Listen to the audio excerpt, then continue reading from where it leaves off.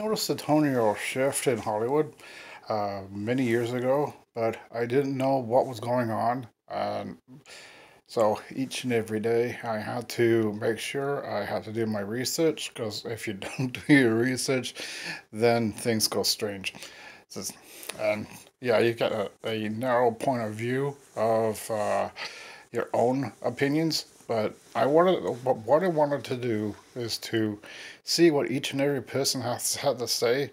So, some things I have noticed some nasty stuff. Also, the aspect of how everything was being worked. I noticed the aspect of certain actors that I follow and they left. Meaning one of them, I'll give her name, uh, Cameron Diaz. I mentioned it in the last one, and I thought to myself, well, what's going on here? So I kept on digging into each and every subject. I also watched the YouTube channels talking about certain things, since I'm not going to name them. So I particularly think and have noticed that Hollywood is getting worse in more ways than one, and that's one of the reasons why I particularly am so hesitant now to get unionized. I really want to, but in the end, I don't want to be threatened, bullied, or being told I would never get hired just because of what I am. But to another degree, they could have me in because of the way I am. It's so in a certain way. So I have more balls than some people. So yeah, I don't like being told, oh, you can't say this and you can't say that. Hello. You're just barking your orders to everyone.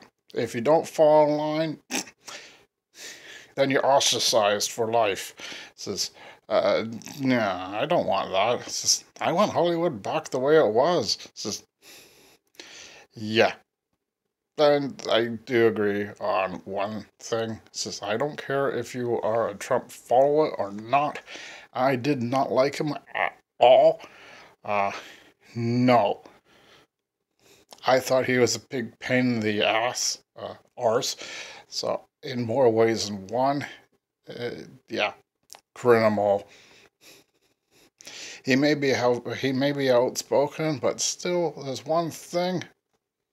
You can't back someone that lies all the time and thinks himself as the only person on earth. Just, yeah, and all the horrible things he's done. Yeah, uh, he's done a lot.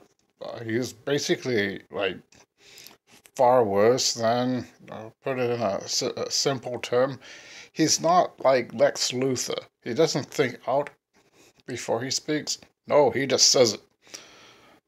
Uh, though again, I in particular do understand quite a number of how people are uh, outgoing. This afternoon, I watched a fellow YouTuber. He's actually quite good at it. And very convincing. So I won't say his name. So afterwards I read a few articles, of course, opinions. Because sometimes you don't always trust the articles. No, I never trust an article. It could be perfectly worded, but sometimes an article can spread lies and rumors and speculative and yeah, and all that. So you never know. So I don't want to be bullied by Catherine, no, Kennedy, or anyone else ever again. I got